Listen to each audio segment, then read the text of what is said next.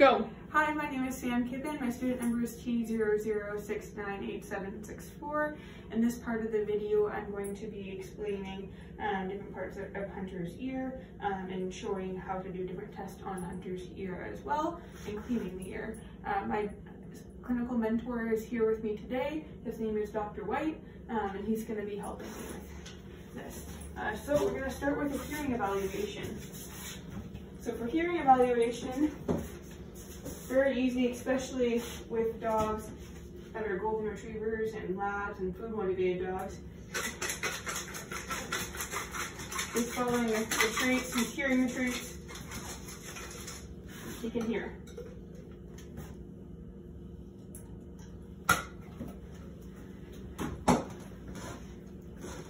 Okay, external ear exam. For the external ear exam, I'm going to be looking at the pinna. I'm going to take a look here and just make sure that there's no lesions, there's no warts. I'm not seeing any ticks or any fleas or anything on this ear. No obvious mites are being seen here either. The ear looks pink, it looks healthy, or the pinna looks pink and healthy. Doesn't seem to be having any difficulties at all. So that's the external ear exam.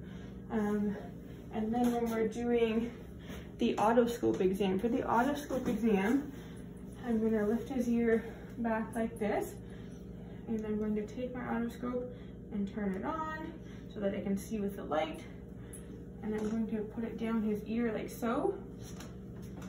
So I'm going down the external auditory canal right now, and the vertical canal, and I'm going to point that all the way until we actually get to the horizontal part of the canal, and then we can see across to the tympanic membrane, which is also the eardrum, and it's going to look very shiny there, and I see it right now. So I'm not seeing any debris in there. It doesn't look red, doesn't look to be inflamed. It seems to be quite healthy. So for him right now, what I could see with the tympanic membrane is it just seemed to be very shiny, gray, no inflammation, no tears in the eardrum at all, definitely very healthy. If I were to do an ear swab, do you want me to do an ear swab on this patient? Might as well show it. So I'm going to take a swab.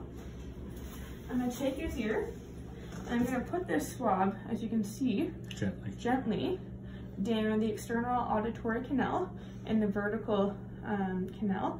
And then once I'm down the bottom of it here, I'm just going to rub it just ever so gently on the side of the external auditory canal, the vertical portion.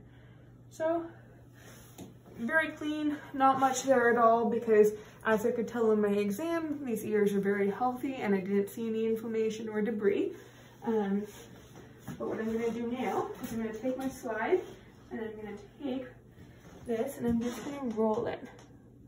So I'll roll it all the way along here, and then I would just label it left. So I just write an L on there, and that would be labeling it left, so we know that that is his left ear indeed.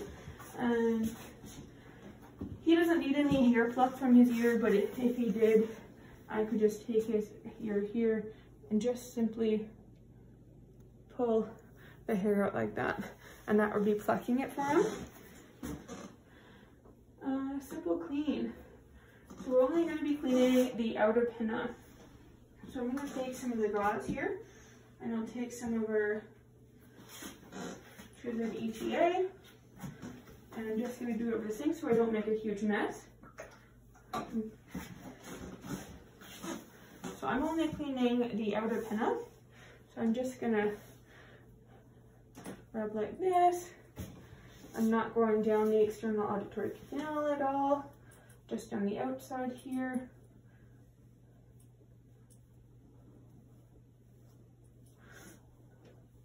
And there we go. That's the cleaning.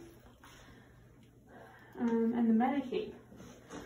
Does this dog require any medication? Doesn't require anything, but if you want to demonstrate, just use a few drops of the ear cleaner instead of oil. Okay. So I'm gonna take a Trizid ETA again, and I'm gonna just run this down his ear canal. So I'm gonna take his ear, just pin that right here, and I'm gonna pull it back, so that, and then I'm gonna have Dr. White tip his head down a little bit like so, so that way we can easily get the medication to run all the way down. Okay. So you wanna make sure that the ear fills up, and then give it a really good massage. That way we can make sure that it runs all the way down to the horizontal auditory canal. There we go. So that should have covered the entire auditory canal. And that's all the instructions that we're going to use for the ear.